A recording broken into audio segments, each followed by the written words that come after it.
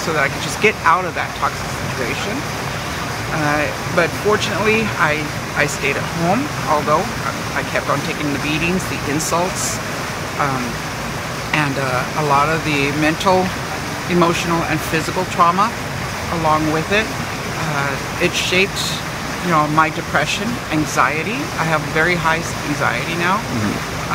And so it just depends on a person and their soul on being resilient and coming forward.